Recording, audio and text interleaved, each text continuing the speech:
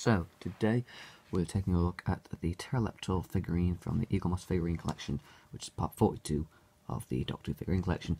Now, before we get into this, little bit of explanations, I guess, been kind of gone for a little bit.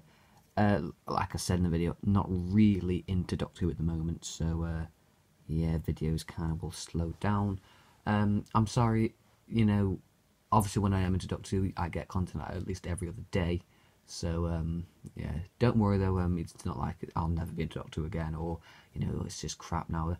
Don't, you know, also my opinions on stories as well, if you contact me outside of YouTube, don't take any of them seriously at this point, because I'm probably going to say most things are shit.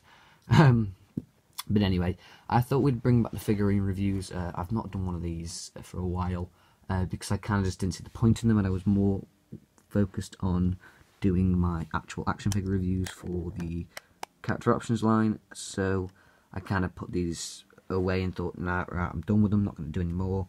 But I think I should really review the other ones I've got since I did those, and that's quite a few. And it's also a nice, easy video, and it shouldn't waste too much of your Friday night if you're watching this as it goes out or whatever. So, without further ado, I'm not going to look at the book because, yeah, it's, you know, I don't think anyone's really that bothered. The box we'll have a little look at. It is the same as every figurine collection box. Of course, with the 5th Doctor, Terileptil and whatnot. And then it will just be displayed nicely. And it looks like water to me, with a bit of a vortex kind of thing. But yeah, it's nicely packaged, I guess. You can't really moan at that. Anyway, the figurine itself. He is quite well painted, to start with. I know there's, for example, TARDIS Travellers is not the best of paint jobs. This one's been done quite nicely. As you can see, we have all the face detail here. We have the scarring at the beginning here of the eye, which is a very faithful representation of what it is. We also have the blue eye with the white dot in, which again, quite faithful to its on-screen counterpart. Now we have this sort of pattern of red and orange, and that it's in the right sort of order. It does begin with a bit of yellow, and then red, and then yellow, then red, then yellow on that side. It's all very sort of like ripped skin kind of thing going on, and of course the whole side's meant to be sort of destroyed, a bit like Two-Face away from Batman.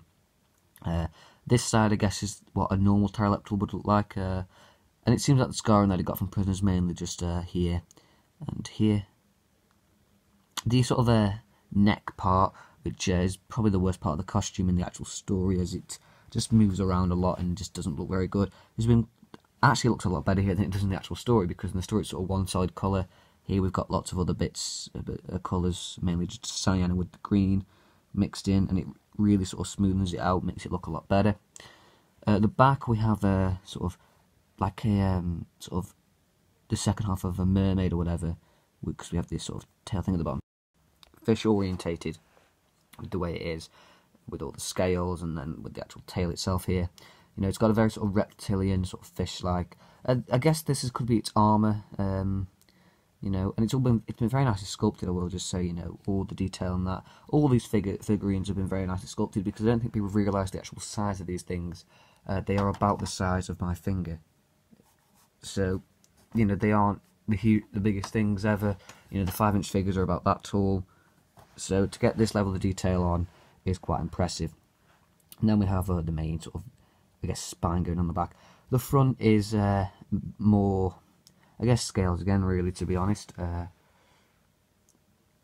don't, you know, it's very hard. The hardest part of reviewing monsters like this is describing it, because what words do you use other than it looks like a Terileptil? It looks a little bit fat. I don't really remember it being quite like that. Then again, the actor wasn't the slimmest of chaps. It's got some nice green paint detailing. Of course, we have different shades and whatnot, mainly that's cyan again. His hands are like claws, and they've been quite well done. The little bit different to what they actually look like, because if you had a look at a photo of a Terileptil's hands, for example here, they're shaped right, just the colour, it'd be hard to match that, as it is very random, but yeah, it's an okay representation. We have his manacles here, which who does he use these on? I want to say Tegan and Adric, I think, is what he uses these on. They've been quite nicely done. You can see sort of the chain holding together being held in his hand, and they've got a very nice sort of float looking to him. So yeah, they're quite nice. Very flimsy. I wouldn't really put any pressure on them, otherwise they will snap. With egalmoss, they aren't the most well-built things ever, which is fair enough because they are made of a pewter, I think. Basically, they are metal. A very weak form of metal, but metal nonetheless. And then we have these sort of flipper-like feet, which are separate colours. It'd be hard to know whether this is accurate. I'd assume they've done it for a reason.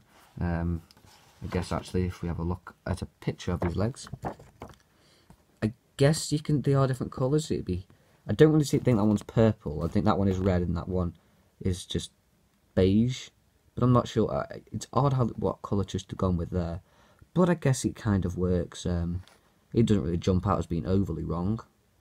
His kneecaps as well, I'll just say, all have been quite well sculpted with sort of the gaps and whatnot, and then the sort of dark green area. But yeah, all in all, it looks quite nice.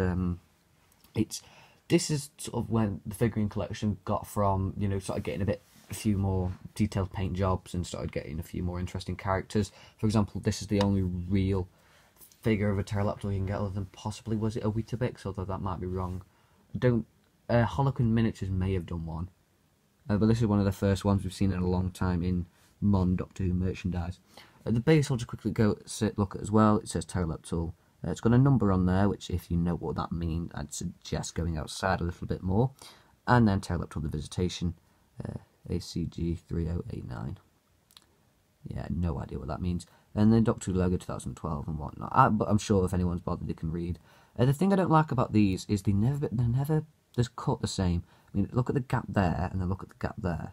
It just drives my OCD insane. It's like, why can't you just get a standard size and stick it in the right area? I mean, for God's sake, these cost about £10 each, which is about the price a character options figure would have costed back in the day. Of course, now some of them hold the price of around 10. Others, some have gone down, and some have gone up, and some have gone so far up it's ridiculous. Anyway, what's the final verdict for him, I guess, would be the next question. I'd say this depends. It depends on the figurine collection. If you don't collect it, then really starting with the Terileptil is probably not the best of figures to start with. I'd suggest if you're going to start with the figurine collection, go with the Cybermen or the Quark. Go with more robotic type characters, as those are their better ones.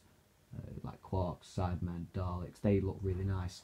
Stuff like this isn't their best work. Not to say it's bad, but it's not their best.